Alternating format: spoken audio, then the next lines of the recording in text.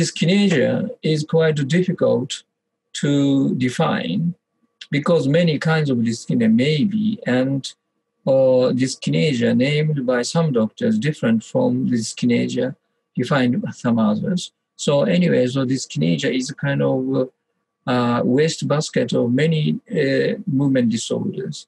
It seems to, Korea seems to antipsychotic, and the myoclonic jerk is also included. So dyskinesia is not so single entity.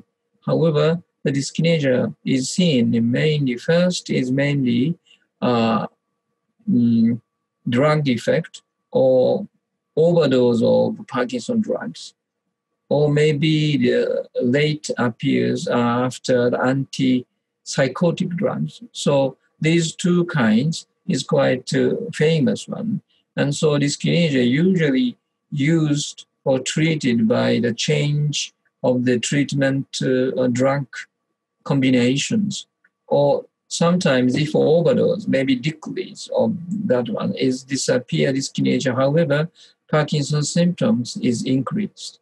So if usually first to try to change the drug combination. However, if not successful, we use the DBS, deep brain stimulation, for treatment of Parkinson's disease. If that is effective, maybe we can decrease the amount of drug.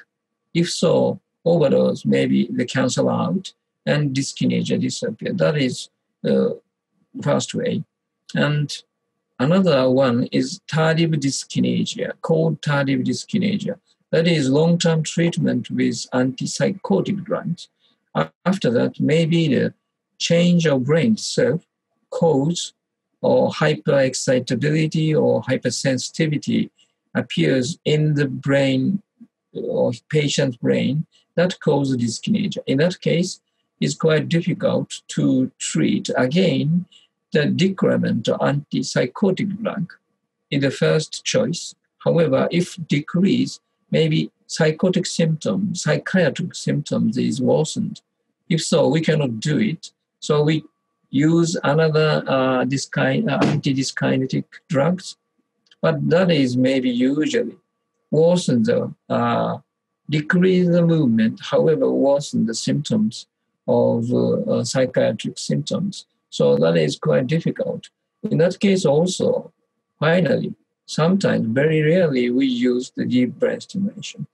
So that is the usual pattern we use. And some disorders or original disorders cause dyskinesia because the involuntary movement is not so defined clearly. Myoclonus, dystonia, but sometimes dystonia together with myoclonus with apoptosis, and sometimes they call dyskinesia. But sometimes that is called dystonia or myoclonic dystonia. So quite difficult to treat that in that case. But usually if you see the patient with some peculiar movement, we first define what is the main symptoms or main involuntary movement. That is, if myoclonus, we treat first myoclonus. Or if dystonia, we did the dystonia and treat the dystonia. And as I said in the myoclonus section, dystonic myoclonus or myoclonic dystonia is treated for trifexfenidine for the dystonia, and myoclonus clonazepam. That's combination of treatment. Maybe the another candidate for treatment for this dyskinesia.